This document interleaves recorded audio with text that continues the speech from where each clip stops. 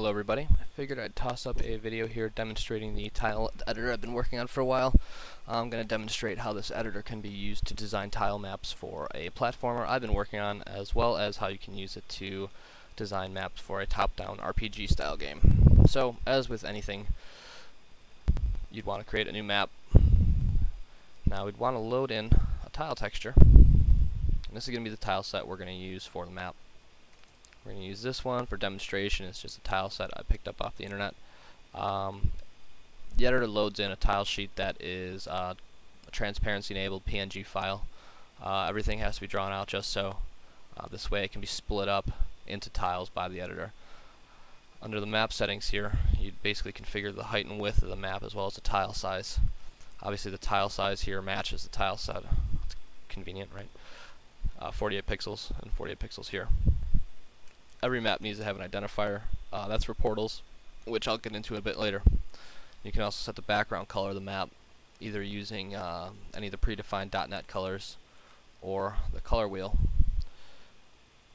which doesn't really matter which we use here. So we'll go back to cornflower blue, save it, so we have a map. What we're going to do is we're going to start with just drawing some simple tiles in, using one of the layers. We have 3 layers here, rear, mid, and fore. The rear layer is just exactly what it sounds like. It's basically the bottom layer of the map. There's really nothing special there. The mid layer is a layer that's drawn with transparency over the background layer to add a little more detail to your map. The foreground layer is, again, exactly what it sounds like. It's a foreground. Basically anything drawn in the foreground layer, as long as your engine knows how to process the map file right, will occlude any player or NPCs that pass underneath it, which is pretty useful since obviously you don't want foreground layer to be behind things, you want it to be in front. So we have a really simple map right now. That's all we really need for demonstration purposes here. So next we're gonna draw in some spawn points under entities, because basically everything is an entity. These are dynamically loaded text files. You basically dump in there what your engine supports. Right now my engine supports water waves, which are animated waves for over water objects, which I'll show you in a bit. 3 different enemies as a player spawn point. Right now we're going to spawn a player. So we'll pick the player, spawn draw a player. Done, player. We're also going to draw in a single enemy, this guy, right here. And we're going to draw in some water waves over what is going to be our water object.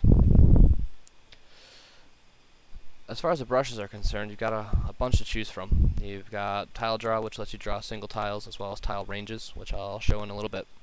You've got tile layer fill, which is going to fill an entire layer with a selected tile. Erase tiles, self-explanatory. Multiple collision types, depending on what your engine supports, either no collision, a solid collision, impassable, different slopes, platform collision, ladder collision. You've also got hazard tiles if you want to make certain tiles do damage. Again, your engine needs to support it. Spawn draw and erase, portal draw, and effect draw. I'll mention portals right now quickly, as I'm not going to use them in this map. But basically, the engine and editor let you draw in rectangular areas to be used as portals to shift between different maps. We're not going to draw any in right now, because if you draw one in and touch it in my engine without that map existing, it's going to crash, and we don't really need to make multiple maps for a demonstration, but you can. And effect draw is what we're going to use for our water. So we'll use the effect draw brush, go to terrain effects, and manage them. See here I have water and fog. These are both custom shaders I built for this game. So right now we're going to use water. We're going to add a water effect to our map and select it. We're going to draw it in right here. When I compile the map, you'll see what that does. The editor, by the way, exports maps just simply into an XML file to be used by the XNA content manager. It's really, really simple and human readable in case you need to see what it's doing. The last thing we're going to do here is we're going to draw some foreground layer tiles. As you can see, these are actually yellow. They're not actually yellow, they're just tinted. Anything with a foreground layer is going to be tinted yellow, so you can see what they are. You can turn that on and off using the view menu. You can disable the highlight. Collision layer can be turned on and off, hazard layer, portal layer, spawn layer, in case you want to turn that stuff off, water layer, same thing, in case you want to just focus on the art, or if things are getting on top of each other you don't want to look at them. And the last thing we're going to draw in here is some impassable collision. This way our enemies and player do not fall through the game world. As you can see, anything that is impassable is going to be tinted red. Anything set as a platform that you can jump through the bottom will be tinted blue, and so on and so forth. Different collision types have different visual effects, so they're easy to distinguish. So we have a really simple map here. Nothing special, but it's functional for our demo purposes. So what we're going to do is we're going to save it into the actual project for game engine. We're going to go ahead and close the editor. Visual Studio is going to let us know that we just updated that, so we definitely want to reload it. We're going to run the game.